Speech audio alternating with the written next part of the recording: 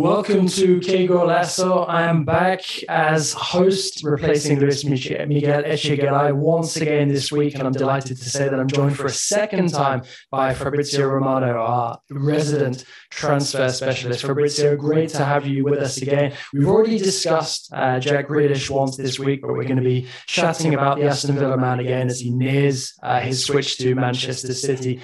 Obviously, we're very close to the deal being completed now. How close is it? Can you give us sort of an estimate of sort of, hours or days? Because obviously we know that it was supposed to be completed by the end of the week. So, we must be pretty close right now. Yes, first of all, thank you again. Always a pleasure to be here together. And yes, we are at final stages. It's a done deal. It's a done deal between Aston Villa and Manchester City. They reached an agreement last night. It was everything completed also by paperwork, pay interview. So they are completing everything also by the official part now with Jack Grealish in Manchester to have his medical and then to sign his contract for 5 years as new Manchester City player. Aston Villa and Manchester City had a total agreement also on the payment structure. So in how many years they're going to pay this amount will be £100 billion, as we said. So everything has been agreed between the two clubs. Everything has been signed between the two clubs. Now it's time for Jack to sign his contract. But I think in the coming hours, everything will be completed. As we said, they had a deadline this week to complete the Jack Grealish deal, or Jack was prepared to sign a new deal with Aston Villa. It was an important contract. And trust me, they were trying to convince Jack Grealish also yesterday afternoon. On Wednesday afternoon, they were calling him again, trying to change his mind. But everything was agreed at this point, and that's why Jack Grealish was prepared to join Manchester City. That's why Aston Villa were also ready to try something different, because they've been really smart and fast in signing new players in Sundays. But as we said, soon will be official, and Jack Grealish will be the most paid player of English football history. So it's really incredible from Manchester City. And Pep Guardiola really wanted this guy. He was really pushing to have Jack Grealish since June. He was starting this kind of process with the club, with the board, to ask for Jack Grealish, and now he will have his new player, his new signing.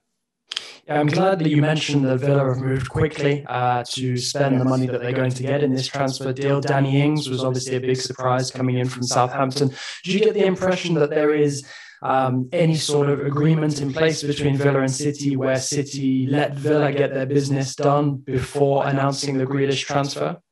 Yes, because it is something that has been discussed between the most important people in the club when they've been talking about Jack Grealish. They started talking in an official way since last Thursday, so 1 week ago, basically. And they exactly were discussing about it. It was about the owners of the club also for the Jack Grealish deal, and they wanted to have an 100% good relationship in this kind of situation, not going to create any war kind of situation like Harry Kane at Tottenham. So they wanted to go with a different style for this deal, and also allowing Aston Villa to do their business with other players in this week was key for Aston Villa. And in my opinion, they've been really smart, really quick. As you say, Danny Ings was a big surprise because we were not expecting this deal, and they've been really fast with the negotiations and to reach an agreement also with the player, with Tottenham, where they were really keen from Tottenham on Danny Ings some weeks ago to have him as backup option for Harry Kane.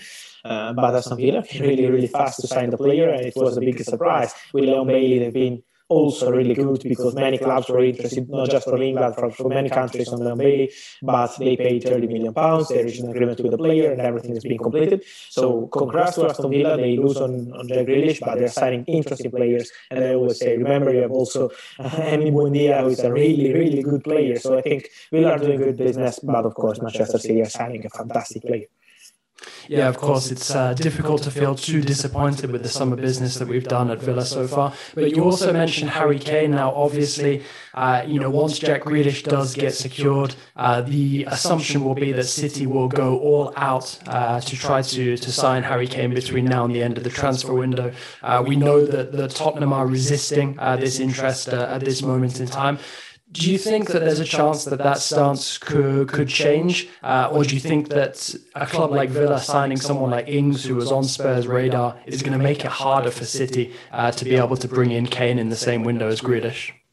Well, my feeling is that Manchester City will go, from what I heard, with the same strategy they had with Grealish. So it was about waiting in June, and then in July, at the right moment, they jumped in the deal and they reached agreement.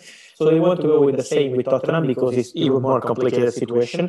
For Harry Kane not showing up at training some days ago, and now he's ready to come back at training. But now from Manchester City, they want to wait and see what happens between Tottenham and Harry Kane, because they know that if they bid right now and if they try to create a problem between Kane and Tottenham, maybe with Daniel Levy is not the best strategy to do business with Tottenham, and we know about it. So that's why Manchester City are now basically waiting. They made a bid 1 month ago, more than 1 month ago. It was £100 million, same bid they did to sign Jack Grealish. But Manchester City, from Tottenham, they say no, and they were not open to discuss about players because City were prepared to offer players like Laporte, like Gabriel Jesus, but from Tottenham was a total no to this kind of business for Harry Kane.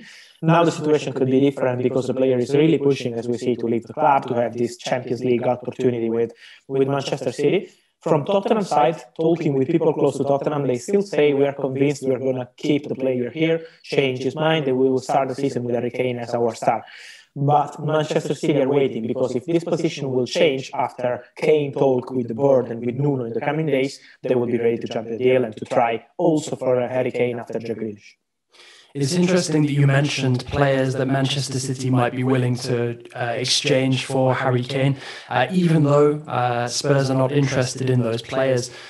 Now with Grealish on board, there's obviously going to be greater competition for places. Are there any names that you're looking at in the Manchester City squad, or you're hearing something about players who could be moving on from Etihad Stadium this summer? I will keep an eye on part of the players I mentioned. I will keep an eye on Bernardo Silva, because I think it could be an opportunity for him if some club will jump and in the deal and try to sign him. Because I will keep an eye on Atletico Madrid. We have a lot of rumors on this one, but it's true that Atletico Madrid have an interest in Bernardo Silva. It's not an advanced negotiation yet, because now Atletico Madrid have to manage the situation of Saul. So once they will know where Saul will go, if Saul will leave, how much they will take from Saul deal, they will be interested in signing some new player, and Bernardo Silva is one of the players they have in the list. Not the only one, but one of the players they have in the list. But the priority for Atletico Madrid is to clarify Saul's situation, to see if the swap deal with Griezmann will restart in the coming days or not. But they are looking for Saul as priority, and then to decide about Bernardo Silva. So I will keep an eye on him for Manchester City as potential outgoing. Fantastic. Well, I think that's just about everything covered. So thank you once again for joining me and clearing all of that up. I look forward to doing this again soon. We will, for sure. Thank you. It was always a big pleasure to be here together, and see you soon on Qué Golazo and on CBS Sports.